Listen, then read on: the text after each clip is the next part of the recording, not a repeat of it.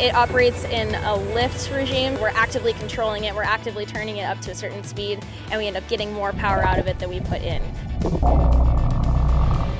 One aspect of our research here at APL is to begin with basic laboratory experiments to understand the fundamentals of how marine energy system operates. From there, we work to transition those ideas and findings to field-scale technologies. We have a number of examples where experiments performed by students in early-stage research have informed designs that have since been deployed in the field. We're starting to have the motion we would need to generate some energy.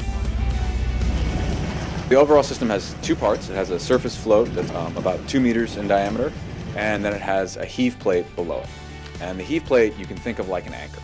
So instead of anchoring to the seafloor though, we just anchor to the water.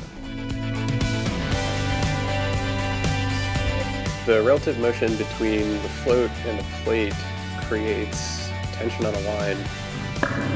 The generator consists of coils that are being moved across a bar of permanent magnets.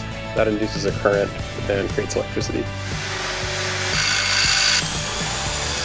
A highly versatile, modern infrastructure for testing all kinds of different marine renewable energy.